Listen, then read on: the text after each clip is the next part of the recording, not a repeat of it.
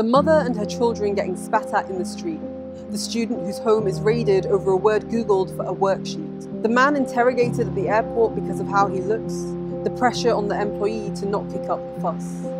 The frowning face that tells you you deserve to be harassed. The dreadful silence on the bus of people looking past. This is Islamophobia. It's not accidental, random or irrational. It's every day, everywhere, a problem that's international. The woman making herself small in the corner of her train seat. The kids whose school went from outstanding to special measures in a heartbeat. The difference in numbers of memorials when Muslim lives are lost. The well-founded concerns that our phone calls and homes are being watched. The contradictory calls to go back where you came from and assimilate. The negative stereotyping of us as suspects that they like to perpetuate. This is Islamophobia. It's not just personal and prejudicial, it's complicated, historical and very deeply structural. The condemnation of Islam as a threat to freedom of speech, contrasted with the legal requirement on teachers to monitor the Muslim students that they teach.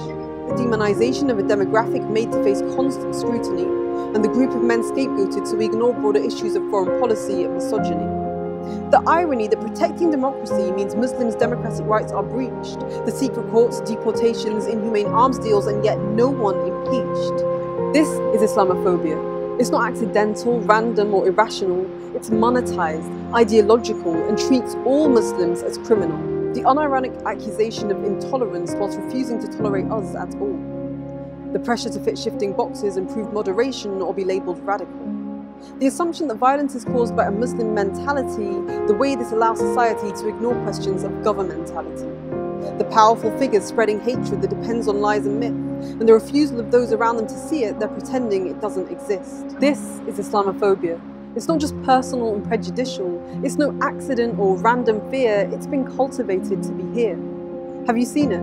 In the comments, the headlines and the tweets? Have you heard it? In the office, the classrooms and the streets? Did you stop it? Will you next time? Can you see the larger view? Because after all, as the old saying goes, if you don't stand up for us, what's to stop them coming for you?